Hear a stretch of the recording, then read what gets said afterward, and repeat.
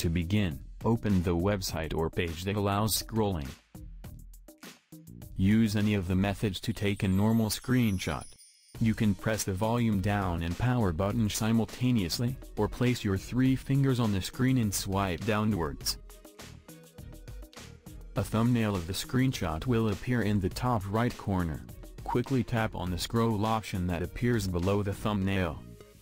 The screen will auto-scroll. You can manually scroll further or wait for it to finish. The scrolling screenshot has been taken. You can edit or share the screenshot here. Tap on the right arrow from the top right corner to save the screenshot. The scrolling screenshot will also be saved automatically on the screenshot folder. Now go to your gallery. And this is the screenshot. So in this way, you can take a scrolling or long screenshot on Xiaomi Redmi Note 13 Pro.